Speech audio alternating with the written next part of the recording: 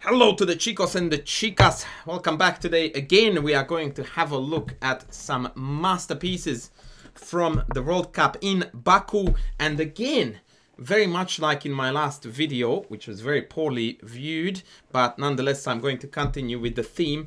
On the menu today is going to be tactics, insane variations, what is really the essence of fun chess, and we are going to kick off the business with the legend himself in the bottom left corner of my screen, Grandmaster Peter Svidler, an absolute chess legend, a really awesome all-around dude, a fantastic commentator, really the whole package.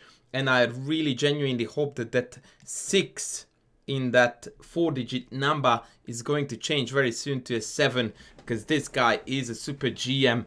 All right, so his opponent is none other than one of the up-and-coming Dutch superstars. This case, it's Jordan van Foreest. I'm trying to do justice to the Dutch pronunciation, probably with rather less than more success. And on the menu is the Najdorf. Now, the Najdorf lately has been probably the most reliable Sicilian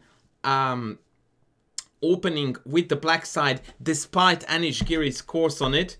Now I'm joking. Actually, part of the reason is Anish's fabulous work. I have that course, and it is a sensationally good, very reliable course with the black pieces. And I do think that a lot of top GMs play the Najdorf on the back of Anish's work. And that could well be the reason why Svidler decided to deviate as early as move 7 from the main lines of the Najdorf, playing Queen E2. And now what I'm going to do is to put the whole entire opening talk in a big bracket and do this. Because every single step of the way there could be 5 more other moves recommended, and I don't want this to turn into an opening recommendation. I would like to add as much as I really loved the cute rook lift, and I also would like to add the fact that black is completely fine here, absolutely perfectly fine. But I would say, despite the engine's evaluation, which is at this point minus 0.07, that Svidler has won the opening battle, not on the board, but in the psychological sense. And that is that the players are on their own now. They are left to their own devices. That's actually a very bad figure of speech. Yeah, they need to figure out now what's going on in a board full of pieces, full of tactics, and a unique setup. Unique because of the rook here and pawn g6. These two things make the position really unusual. Knight c5 was played, and this got a big fat question mark. When I started analyzing this position with the machine, believe it or not, one of the moves that the engine recommended was bishop f8, with the idea of regrouping the bishop to g7. It's really bananas. And because of the odd placement of the queen on e1 rather than on d2 or e2, it turns out that the sacrifice ideas never work. So even after king b1, bishop g7, we couldn't go bishop b5, ab, knight b5 with the idea of hitting this, because c2 hangs. So this is just simply losing because of queen c2 check, is what I'm trying to say. So this bishop f8 idea was absolutely bananas. Knight c5 was played. This was inaccurate, mostly because it trades off white's worst piece, the b3 knight. Svidler played king b1 first, but after castles he correctly evaluated the trade on c5, took it, and dc was already, in my opinion, a way to a very dangerous direction.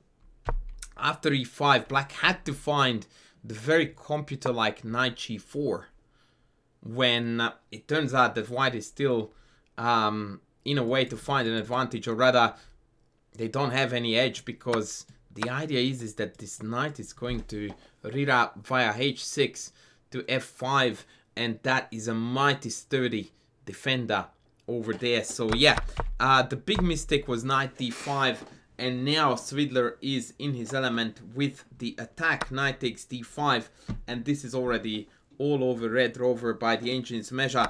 Bishop d5 and queen e3. All of a sudden, the kingside attack is developing beautifully. All the white pieces are in action, and black is helpless. c4 was played. I would like to show you a few fun lines here. The engine recommends king h7 instead. Obviously trying to cover g6. At which point, after bishop e7, queen e7, rook g5, threatening h5, king g7, and then g4 would have created a very, very strong attack on the g file. Definitely don't want to defend this with black. Instead of king h7, I also tried king g7. This loses absolutely beautifully. Check this out. Bishop f6 check. Immediately opening up all the files and diagonals toward the black king. And if bishop takes, then pawn takes check. And if king takes, we have simply queen g5 check, king back, and bishop takes g6. And this is absolutely terminal. The black king is getting mated. Better still, if you go king h7 here, then we have got queen g5 threatening with queen takes h5 as well as with bishop takes g6. This is already forced mate in 6 according to the machine. And last but not least, the best part, if after bishop f6 check black goes to h7, then comes the carnage. Bishop takes g6 check, pawn takes, rook takes g6, and after king takes queen g5, king g7, just when the black king would slip away, we go like, not happening, buddy. Queen h5 check, king back, and the marvelous checkmate on g6 concludes these spectacular tactics. And so, after queen e3, Jordan decided to try his luck with c4, but this was just adding fuel to the fire. Of course, bishop takes g6 was played, and now the checkmate attack is, well, it's not really a checkmate attack, but it's a brutal kingside attack that can only be fended off by offering insane amount of material. Bishop e7, obviously now the rook-queen combo are going to penetrate beautifully. Rook takes g6, king h8. Note that king f7 again looks like the king slips away, and I think this might have been actually the idea that Jordan overlooked when he played c4, and that is that after queen h6 the king actually cannot slip away via e8 because of rook takes d5. A beautiful cooperation among the heavy pieces on the white side. Rook d5, e d5, and rook e6 wins the queen. A superb tactico again. I think this is what Jordan missed, and so realizing that, he decided to play king h8, but after the cruel rook check followed by rook takes h5, he realized that there was nothing left to play for. The very crude and difficult to stop threat is actually queen g3 check. And after king f7, it's rook h7 check, winning the queen. So I tried a couple of things here for black, but nothing works. The harmony and the cooperation amongst the white line moving pieces is just insane. Rook h8 loses to queen g3 check. And obviously king f8 is not playable because the rook is hanging. If king f7, then queen f4 check. If then king g7, then rook g5 check. And now if king h7, then we have got the beautiful mate. Rook takes d5, e d5, queen f5, and Matotsky on g6. This is really, really, really nice chess. Like, it's sensational. Just rook h5 and the threats are just unstoppable. If king g8 to meet queen g... Well, I mean, yeah.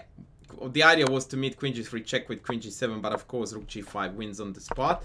But the engine reckons that rook d4 is even stronger here, which is another testament to the elementary power of the line moving pieces. Now it's rook g4 check. Wow, this is just delightful chess by Svidler. So beautiful. And so once again, after rook h5, Jordan decided that enough is enough, and he resigned here. And that, I think, was a really, really nice attack. Very well conducted by Svidler. Once the attack got in motion with knight d5, bishop d5, queen e3, there was nothing, absolutely nothing to stop the white pieces here. And I could call this video off here, but something else caught my eye yesterday that actually never happened on the board, but I thought that it was such a marvelous tactic that I had to show this to you, and I'm going to show this from the Black's perspective.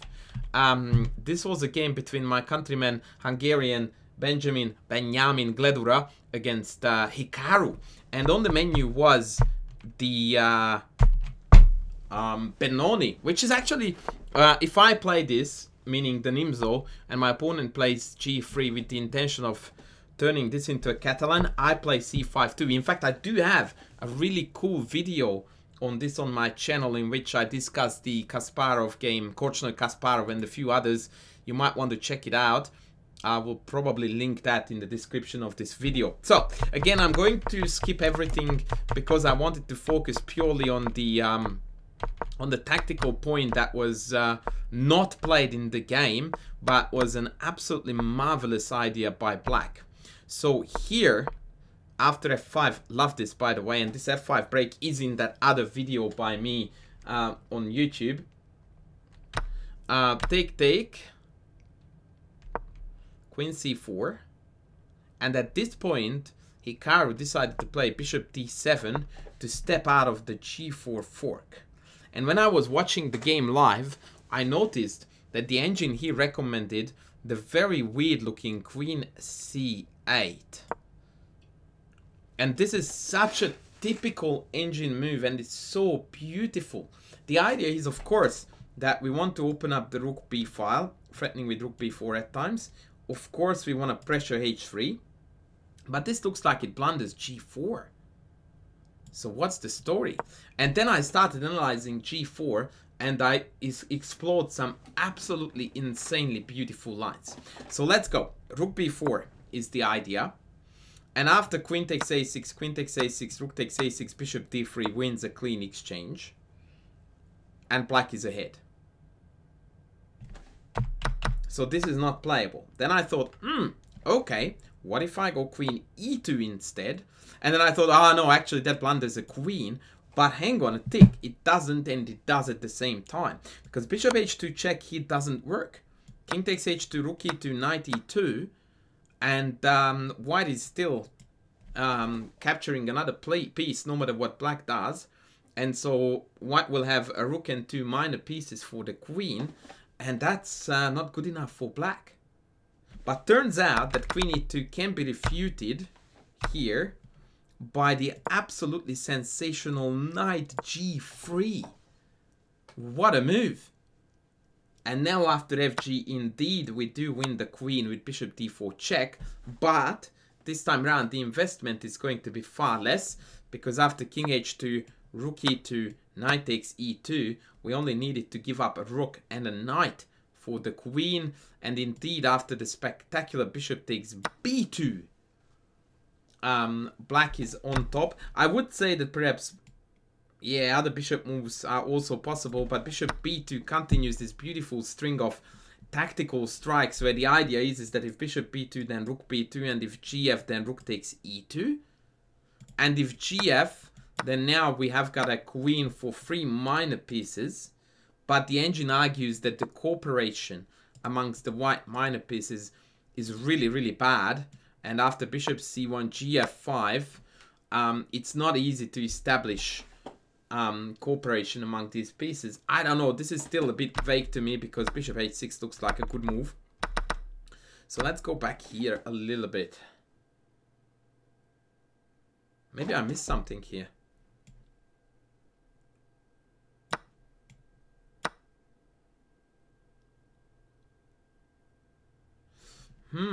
Okay, so it's take.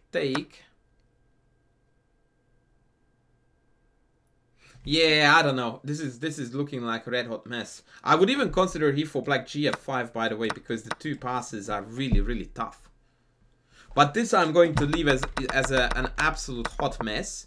And then I will show you the final line that I was looking at, which was that after rook b4, so I explored that. Okay, so if queen a6 is no bueno, queen e2 is no bueno, what about queen a2?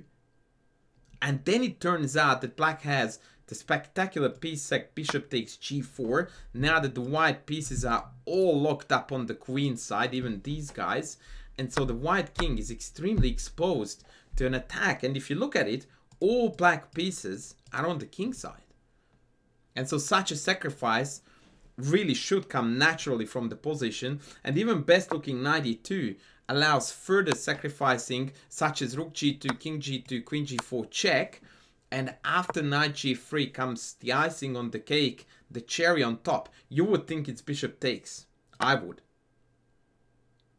Turns out not good enough, because now rook f2, and we don't have more than a perpetual check here due to the fact that the a3 rook is a good defender. No, that's not how we attack. We attack with knight takes g3, pawn g3, and just casually sliding in this silent move, bishop d4, full rook down, and we just go like, why don't we adjust this bishop a little bit? And now it turns out that rook e2 is absolutely unstoppable. And black is winning. That was a sensational variation, and this all stemmed from this queen c8 move, which Hikaru did not play. Now the best move, the best response according to the engine against this is either rook b3, which completely gives up a pawn, and with that the game in my mind, or knight d1, which is also ridiculously passive. One more thing, what's wrong with king h2 here? I haven't looked at this, but I'm guessing it's gonna be some rook here stuff. Oh. Rook b4? Yeah. So white is forced basically here into queen a6, rook a6, bishop d3, losing an exchange again, because if I drop back to e2 now, this is a check that picks off the queen, so that can't be right. Bishop c3 wins a piece as well. And if queen a2, I'm sure it's gonna be some rook h4. Yeah, it is. It's bishop h3, and then rook h4. And this is already a mate in 7 according to the engine, 6 even. Wow. Yeah, this would have been absolutely delightful. Wow, wow, wow-wee. And last but not least, I can't help myself but show you this, guys, because this was something that I discovered with the engine in the Dubov game. Dubov lost to Vocaturo in an absolutely chaotic opening, chaotic middle game. If I wanted to analyze that game, an hour easily could be spent on what went down there, but I'm just going to show you the decisive motive and to show you how incredibly complicated chess is, even on top level and even in positions that seem to offer reasonable clarity. Look at this. Queen b1 check, king g2, queen d1, and the bar indicates a rock solid draw, right? Like 0, 0, 0. So you go like, yeah, sure, easy perpetual check. Knight b7 check, king e7, and queen c7 question mark, queen d7, and white is on the verge of losing already. You go like, what? How is it a perpetual check then? And then I looked at the machine, and the machine goes check, and I'm like, what? How is this a perpetual? And then it turns out that after king e8, we have knight d6 check. That's not necessarily the crazy part, because it's easy to see that d takes c is immediately a perpetual check, right? No worries. Absolutely no problemo, king e8, and we have got the perpetual check. No, the tricky thing is to see is that after knight d6 check, it seems that black has king d7. And after queen b5 check, king e7, white ran out of checks. True. But now we have queen c5 going back, recreating the threat. And black has no way to get out of this. This is just insanity. And now this is even a mate threat, right? So I have to, I can't just attack the queen hoping that it will be all fine and dandy because it's mate. So black needs to do something productive, and he can't handle the mate threat other than taking on d6, which allows the perpetual check. So once again, the key idea in this position was not to take on c7 per game in this position, which allowed the queen interference, but queen check, if the king goes to d7, and you can continue checking and it's all good, I thought. Yes.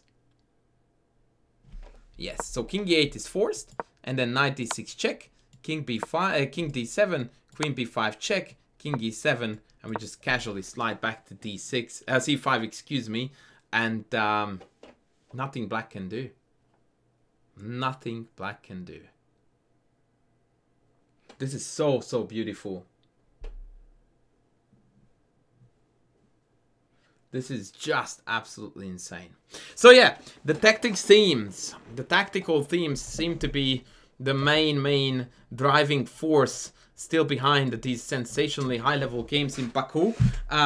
I'm very, very excited to continue watching the event. I hope you guys like this little summary of what happened yesterday. I will be back with more videos soon. Please don't forget to sub, to like, to super thank me if you can. Please comment down below to make that algorithm go and like me, as if that was gonna happen. But anyway, let's hope, and I will be back with the next video soon. Thanks for watching. Bye.